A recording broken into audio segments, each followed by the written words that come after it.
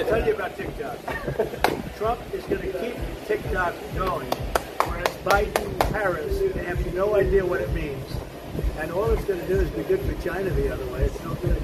We're going to save TikTok. In a desperate and pathetic attempt to stay relevant and gain new voters, Donald Trump sat down for a weird interview with the racist and misogynistic far-right streamer, Aiden Ross. Seriously, this strategy to lean into Gen Z and young kids might be the weirdest thing to come out of Mar-a-Lago since Donald Trump and Jeffrey Epstein used it as a pedophile playground. Or even as weird as the time that Donald Trump had dinner with white supremacist Nick Fuentes, who Ross has platformed in the past as well as other neo-Nazis, so interviewing Trump makes a lot of sense. What I'm about to show you with Aiden Ross is so weird and unhinged. I mean, you could ask ChatGPT to come up with 1,000 scenarios and none of them would be what you're about to see. Now, unless you're an underage teenager, a gamer, or an incel, you've probably never heard of Aiden Ross. I mean, why would you? He's a glorified moron who was permanently banned from Twitch for hateful conduct and has also said the N-word during his streams. Okay, do a spin. I got you, I got you. I'm just wearing some cool, chill shit. Like I said, this team up between Trump and Ross is totally on brand. Oh, and I almost forgot. He streamed porn to underage kids. Yikes. I wish I was kidding, but I'm not. There's no way. What? You're just having this on stream. Is that bad? Pretty sure that Trump's Project 2025 is anti-porn, so this is a little awkward, but 100% weird. Donald Trump is down in the polls, getting crushed by Kamala Harris in fundraising, losing Republican voters, and Trump's team thought the best way to recover was to have him do his cringy two-handed jerk-off dance with a racist idiot for a TikTok? I don't know how we ended up in this universe, but if someone can Doctor Strange us the hell out of here, please do it now. This interview started in what I would consider the most boring and low-energy way possible. Look at this small audience in the back. I have so many questions. Why are they behind a velvet rope? How much were these people paid? And did the granny in the wheelchair even know where she was? Feel free to guess how this cringy and weird interview came to be. I'll wait. Now, if you said Dana White and Trump's sons Don Jr., Eric, and Barron, you'd be correct. Well, I can just tell you that one word would be outstanding. My sons told me about you, and they told me about how big, Dad, big stuff, Aiden. So I just have to say outstanding to do what you've done at a young age. Donald Trump has no idea who Aiden Ross is. He just listened to his son's recommendations of who they said was cool. Also, the fact that a 40-year-old and a 46-year-old regularly watch a 23-year-old streamer who sniffs people's butts is really weird. But leave it to them to be the political geniuses behind this meeting. I mean, they truly have their finger on the pulse of the people, if those people were white supremacists and neo-Nazis. During the interview, Ross gifted Trump a Rolex, which appears to be an FEC violation as the value of the Rolex is well over the $3,300 FEC contribution limit. Brendan Fisher, Deputy Executive Director of Documented, a watchdog group that tracks and investigates money in politics, tells Rolling Stone that Ross's gifts appear to have been provided to Trump in his capacity as a candidate and because he is running for office and are therefore considered contributions to his campaign. Giving gifts valued at tens of thousands of dollars to a candidate amounts to an illegal and excessive campaign contribution. I suspect that once Trump talks to his lawyers, we'll get an announcement that he is turning down the gifts or donating them to charity. This interview is already off to a great start. God, these people are morons. And it wouldn't be an interview with Donald Trump if he didn't try to attack someone, especially a woman. He made sure to attack journalist Rachel Scott. He's still bitter after she publicly humiliated him during the National Association of Black Journalists event. You have pushed false claims about some of your rivals, from Nikki Haley to former President Barack Obama, saying that they were not born in the United States, which is not true. You have told 4 congresswomen of color who were American citizens to go back to where they came from. You have used words like animal and rabid to describe black district attorneys. You've attacked black journalists, calling them a loser, saying the questions that they ask are, quote, stupid and racist. You've had dinner with a white supremacist at your Mar-a-Lago resort. Why should black voters trust you after you have used language like that? I walk in and this woman starts talking about, she talked about, let's get rid of the elephant in the room. And she starts talking about racism and everything. I said, you didn't even say hello to me. Mr. Trump, Rachel Scott, BBC. Thank you. Mr. President, we so appreciate you giving us an hour of your time. I'm doing this out of respect to the black community. And we're getting record numbers, as you know, in the black community. Wait, hold on. Something is off about how the audience responds to Trump and Ross throughout the interview. Just watch. I'm willing to bet that there is a person or persons behind the camera cueing them to clap and lift their signs. Watch how they all awkwardly raise their signs one by one. The guy in the blue MAGA hat even tells one of the 3 black guys in the group to lift his sign up. And then this white guy does the cringiest and weakest handshakes ever known to mankind. None of this is real. This is all staged, just like Trump stages every photo op, rally, and appearance to make it seem like people actually support him and like him, when really they're paid audience members like the guy behind JD Vance raising the "you're fired" sign every time he speaks. I'm sure you gathered by now, but Aiden Ross might be the dumbest person ever, which is quite a feat considering we've got Eric Trump, Marjorie Taylor Greene, and Herschel Walker in the mix. I mean, Aiden Ross is so dumb that he supports Trump because he thinks that President Biden banned abortions. First of all, what happened with abortion is ridiculous. You should not be able to tell a woman what to do with her body. That's first of all. That's a woman's body. You think Yeah, why are we doing this right now, bro, on stream? You're so brain dead. You're so brain dead. All right, Josh, do you have a sister?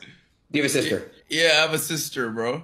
Okay. Wait, you think Biden was the one that wanted abortion to be? That's what you think? That's He's a like president. that's how that works. He's a president. He can, you know what I'm saying? He can not ban it. What do you mean? That would be Donald Trump, the guy who constantly takes credit for overturning Roe v. Wade. I got rid of Roe v. Wade. Supreme Court justices and the Supreme Court ruled to end the moral and constitutional atrocity known as Roe v. Wade. Getting rid of Roe v. Wade was an incredible thing. I'm the one that got rid of Roe v. Wade. And what I did by killing Roe v. Wade, which everyone said was impossible, for 54 years they were trying to get Roe v. Wade terminated, and I did it. And I'm proud to have done it. Seriously, Aiden Ross is so dumb that I feel like I need to put up a warning before playing this next video. Warning, this video may decrease your cognitive function. Viewer discretion is advised. What does a fascist mean?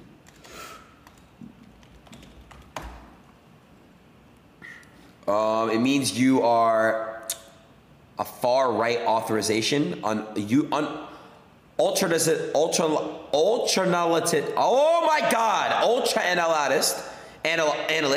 political ideology movement characterized by dictator leadership, centralized autocracy, militarism, forcible suppression of opposition.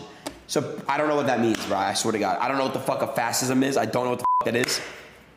Benito Mussolini and Giviante Gentile and Jason Stanley. Like, who the fuck are these people, bro? Never heard of my fucking life. What is an example of a fascist? Yo! All right, bro. See what I'm saying, chat? Like, this is why I don't with y'all, bro. Like, dude, like, this is what the I don't... Bro, I don't with y'all, bro. I do not with you guys, bro. This is the genius who interviewed Donald Trump. This whole interview is just another MAGA scam trying to grift people into believing that Donald Trump is popular. And if you want to protect yourself from scams and fraudsters, make sure to check out today's sponsor, Aura.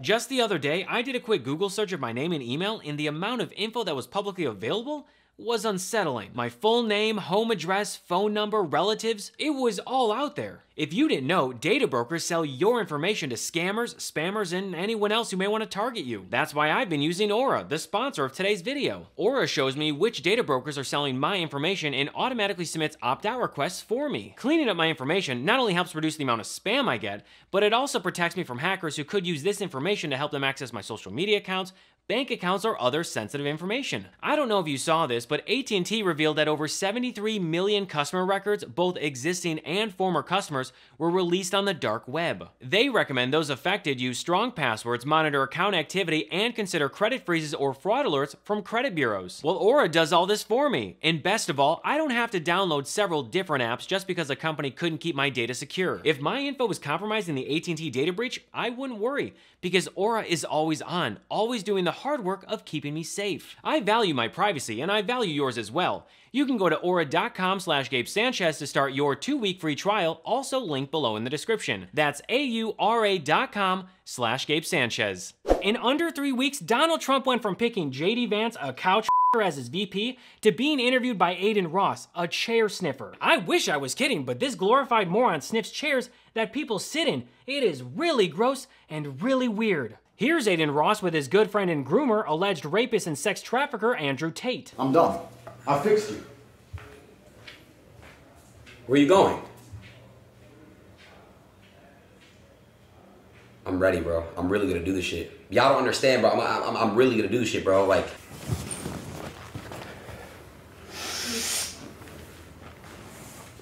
I'm sure Ross's relationship with the Tate brothers is definitely gonna win over female voters. Andrew, you know you actually helped me stop masturbating? Because every time that I would masturbate, I would think of you. And I'd be like, nah, this is not right. I'm gonna stop. What the f? And if that didn't win them over, here's Ross sniffing a girl's chair. That's even weirder. Let's go. All right, I'm gonna make eye contact with you. Wow. Ew, why are you being so weird? Oh, and in case you were wondering, Ross also sniffs farts too.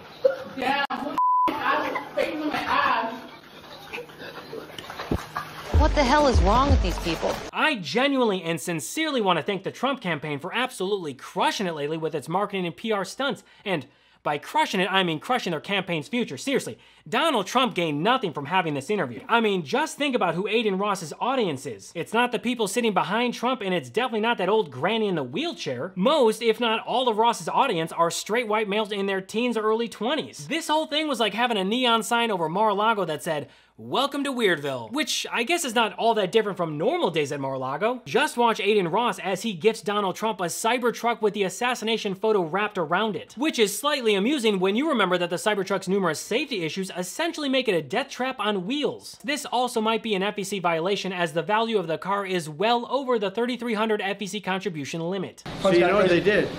AI. What Google did is they took, or they let it happen. See the Secret Service agents here? Yeah. They're angry in there. They put smiles on their face. Right. You heard about that. Yeah, no. Google did not do it, someone else did it, just like someone else made AI images of Trump with black people. The reason they had to do that is because no one likes Trump. He's a fucking racist. He couldn't even get a real photo with black women in Atlanta. Trump's campaign is in a downward spiral, and this interview did not do him any favors. It was an absolute disaster for Trump as he gained nothing from it and most likely lost people along the way, with many Republicans asking why he even did it in the first place. Like how JD Vance went on the Full Send podcast but ended up exposing himself as a shitty father. So I call Trump and I'm like, "Hey, sir, what's going on?" He's like, "JD, you missed a very important phone call. And now I'm going to have to pick somebody else." And I like tense up and almost have a heart attack. And the crazy thing about it is my son, who's 7, is in the hotel room with me. And he's really into Pokemon cards right now. He's going through a Pokemon phase. Are you guys into Pokemon? I am. Back in the day. Okay, Yeah, that's a big phase right now, I think, in general. Yeah. So, I mean, he's really into it. So he's trying to talk to me about Pikachu. And I'm on the phone with Donald Trump. And I'm like, "Son, shut the hell up for 30 seconds about Pikachu. This is the most important phone call of my life." Once again, Donald Trump and his bigly smart campaign team have given Harris and the Democrats another gift wrapped in a huge bow, so thank you guys. Please keep it up. Well, that's all for me today. Thanks so much for watching, and feel free to follow me at I Am Gabe Sanchez. What Was That is made possible by viewers like you, and if you'd like to support the show and help us grow, you can contribute to my Patreon at patreon.com/IamGabeSanchez. Thank you for your support. So until next episode, I'm Gabe Sanchez, and this has been What Was That?